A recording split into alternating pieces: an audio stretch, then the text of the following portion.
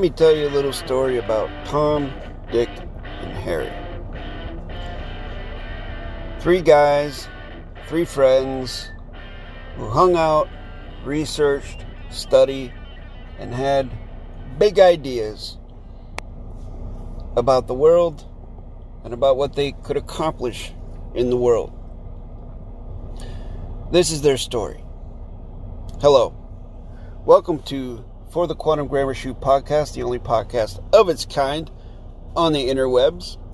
I'm your host, Jason-Matthew Glass.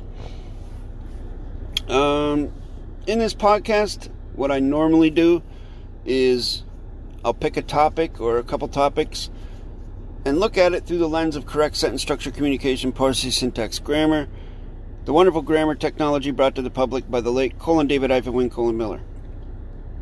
However, in this episode, it's story time.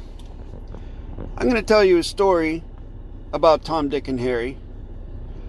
However, I'm not going to tell you whether or not they bear any relation to anyone who ever existed. They may have, they may not have.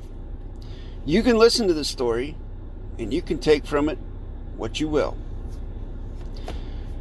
Sort of like, the way folks interpret the Bible, or the Quran, or the Talmud, or the Bhagavad Gita, whatever, how they interpret things however they want to.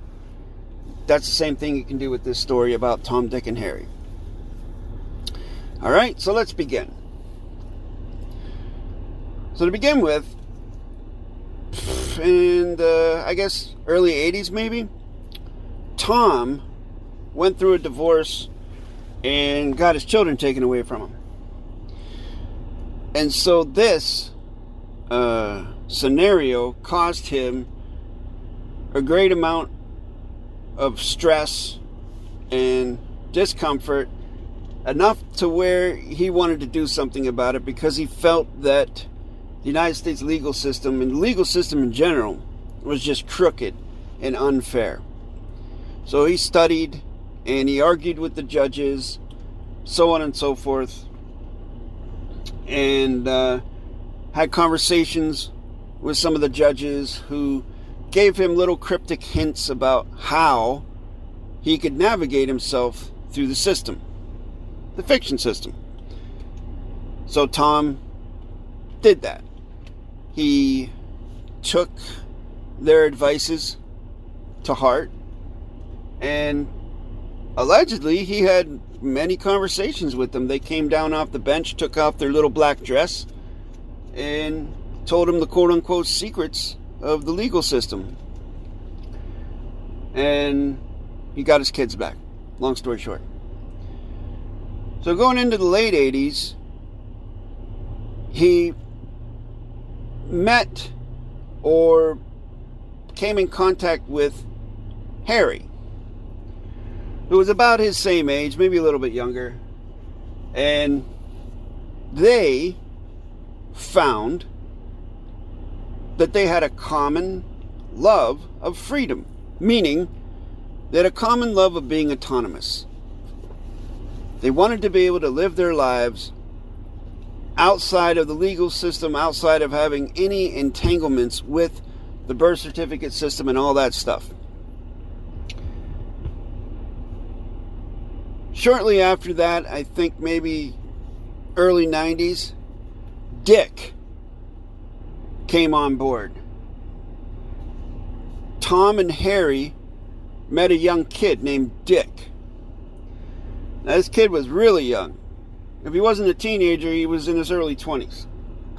And he sort of became Tom's apprentice. So, together, they did a lot of studying, a lot of researching, a lot of experimenting, and they developed a technology, a communicative technology. Matter of fact, it was mathematically based, and it was a grammar technology. They developed this. It's a system. Each of them, well, okay, Tom came up with the bulk of it. Like I would say he probably developed about 75 to 85% of it himself. Dick added an element to it to sort of bring it up to date, because they were looking at these legal contracts and insurances and mortgages and things like that. Everything was always in past and future tense. But the dichotomy to that is everything is happening right now. Right now there is no future or no past, it's just right now. So Dick said, well, let's word it in such a way that we're not talking about the past, we're not talking about the future, we're talking about right now, all the time. We'll quote unquote take jurisdiction over the now space. Tom and Harry were like, wow, that's awesome, let's do that. Now Harry, the part that Harry brought to it was the etymology of it. He studied the roots of words and developed what we now call the system of particles of negation. Like, you look up a word, a vowel in front of a consonant, it means no. Prefixes, suffixes that negate the now space means no. So that was Harry's end of it, where he was looking up the nativity root meanings of the particles of words. So you got Tom, who was the leader, we could say. He was in charge, there's no doubt about it. Then you had the young kid, Dick, who brought the now space to the concept. And then you got Harry, who brought the etymology to the whole thing. And so they literally developed a system that they felt would help to extricate them from the fiction legal system and the whole birth certificate system in general. They developed what they called a live-life claim.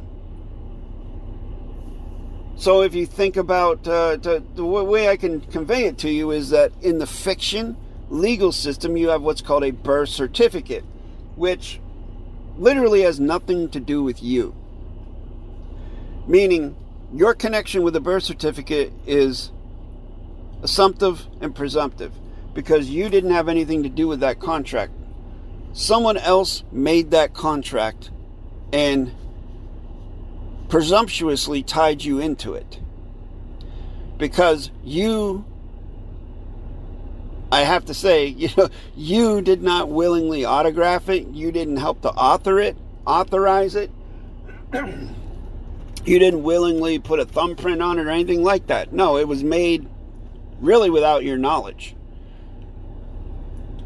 Probably by your parents or guardians and the foundling hospital or wherever that you were birthed physically into this domain.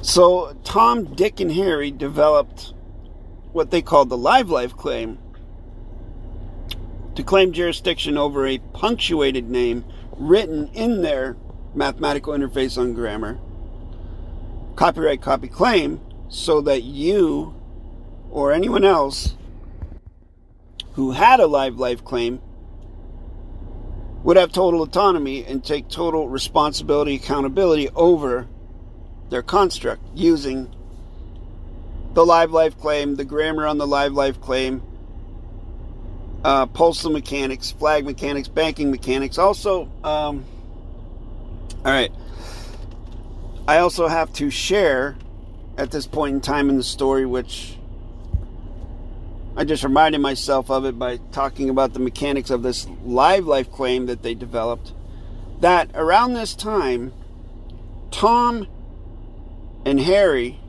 and Dick, well, let's see. I'm trying to remember how the story goes. Tom, quote-unquote, captured the 1 by 1.9 flag, the stars and stripes of the past tense United States of America. Keep in mind, folks, this is a story. This, whether it's true or not, it's not for me to say. I'm just telling you a story. It's up to you whether you want to participate with it or not. All right, I'm just putting it out there, sharing the data with you.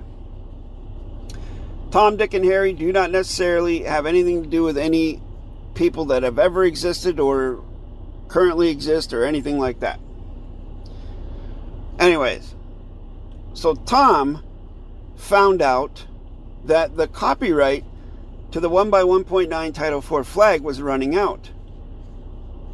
And so he and Dick jumped on it and created their own copyright for it.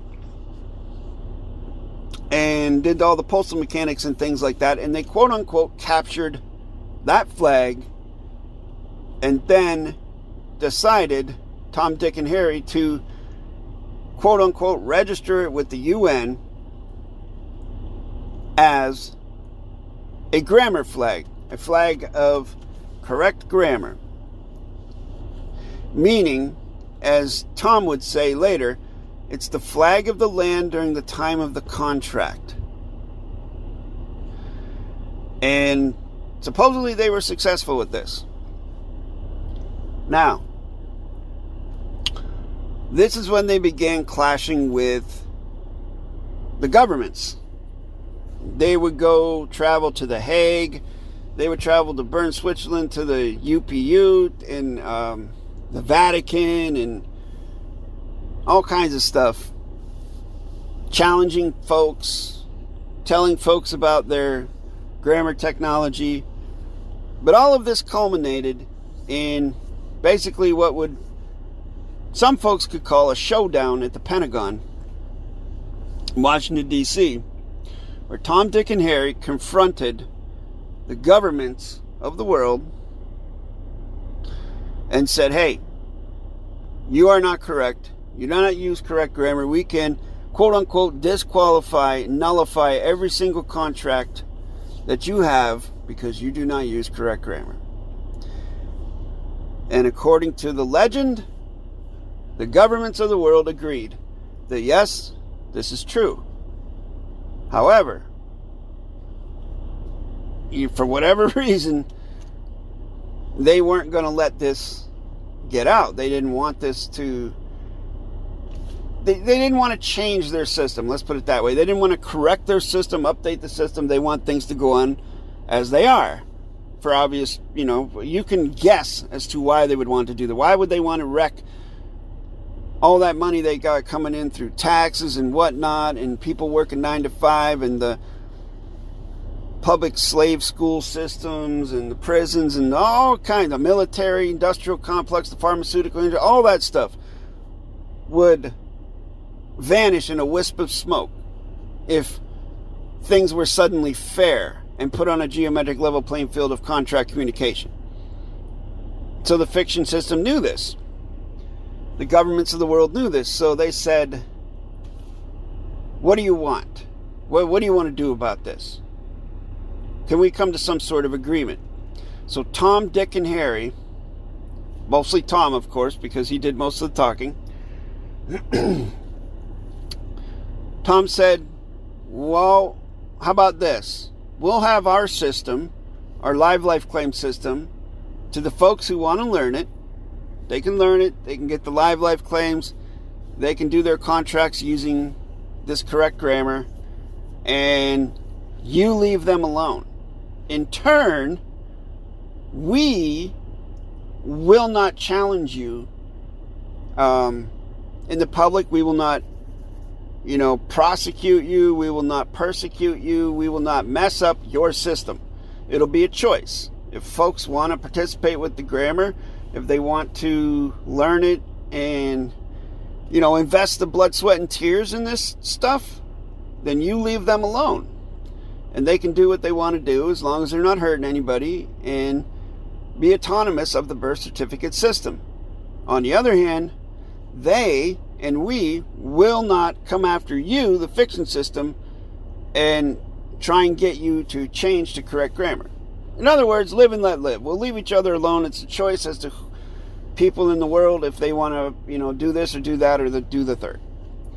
Everybody was happy.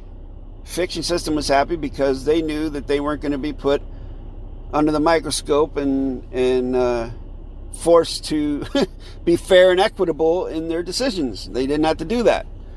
And Tom, Dick, and Harry were happy because They knew, well, at least I think Tom knew, and Harry knew, probably not Dick though, because he was a young fella. And young fellas, although they think they know everything, don't know anything really. But Tom and Harry knew that it's a choice. Contract is by consent. You can't force people to do things, because then when you start forcing people, then you're no better than the oppressors that are oppressing you. So it's all got to be a choice. So they went home. They agreed. They shook on it.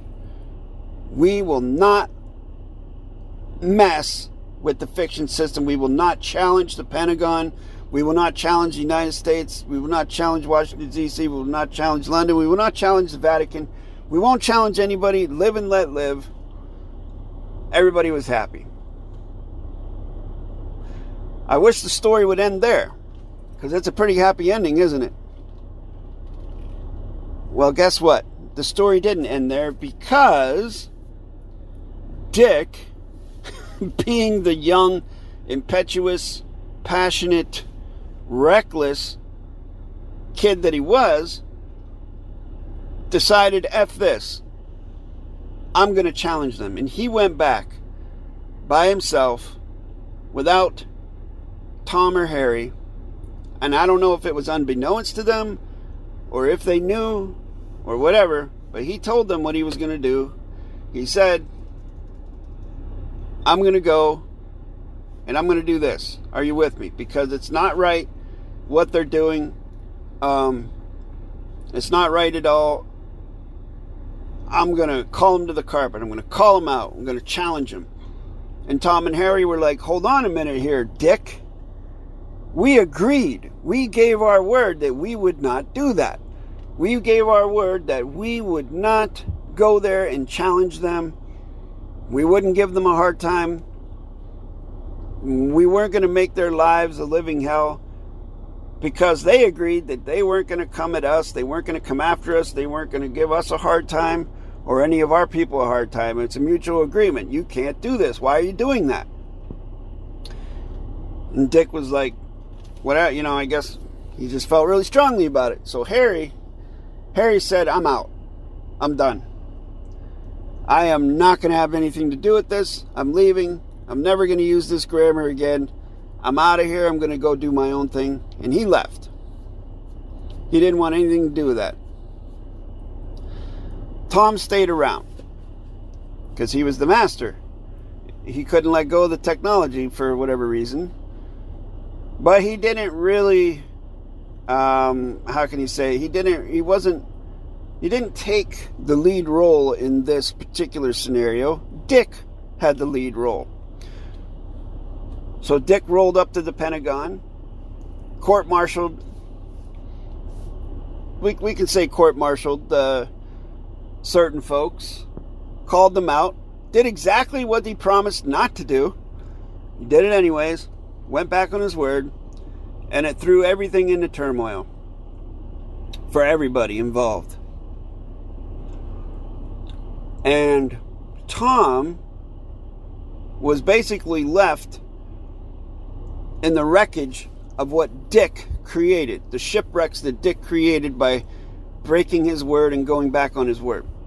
So Tom, to protect himself and his family, had to make deals with certain unsavory individuals in order to try and salvage his and his family's lives, going down to his siblings, his children and grandchildren. And he was thinking ahead. He was like, I got to do something to help protect this, because Dick really screwed all this up. So he and Dick continued to work together for a few more years. But for whatever reason, none of the work they did ever really affected anything in the fiction system. In other words, what Dick wanted to set out to accomplish never got accomplished, probably because he broke the first contract. If he didn't agree with the first contract, then he probably shouldn't have went along with it. In any case, brings us to where we are today, in the storyline, I mean, which may or may not be true. Harry is off doing his own thing. He actually promotes a lifestyle being quote-unquote free of the system, but it has nothing to do with a mathematical interface on grammar. But he is out there still doing things. Tom passed away, and when Tom passed away, Dick immediately came forward and took everything that they were doing that was once free to the public and tried to stuff it away behind a paywall, tried to bottleneck it, tried to basically make it an exclusive pay-to-play technology. Unfortunately, though, the master did not teach the student everything. At least that's what it appeared to be on the outside when looking at certain documents that Dick would publish in the public. It was quite obvious that his claim of having closure on grammar is not true. And that's easily provable to someone who does have closure on that grammar. But still, he persists, and he still claims the same things he's been claiming since he went back on his word. It went to the steps of the Pentagon and challenged the fiction system and court-martialed everybody. He still makes those same claims to this very day, but nothing ever comes of it. No perceivable changes or positive results ever happen in the fiction having to do with anything that he claims. But that's the story. And I wish I could have ended it when they agreed to live and let live back halfway through the story. But that's not the way it ended. So that's the story of Tom, Dick, and Harry. And again, for the third time, I will mention this story does not necessarily have to do with anybody that ever existed, exists now, or will exist in the future. You can take from it what you want. The whole thing could be an allegory. It could be an analogy. It could be anything you want it to be. I'm just putting it out there in this form because I feel like folks ought to have an open mind about things. And I think the folks who are open-minded will glean from this what my volition is for them to glean from this story. And they will understand current events better than they did before they listened to this podcast. Thanks, folks. This ends this Storytime edition of For the Quantum Grammar Shoot. Good night, and have a pleasant tomorrow.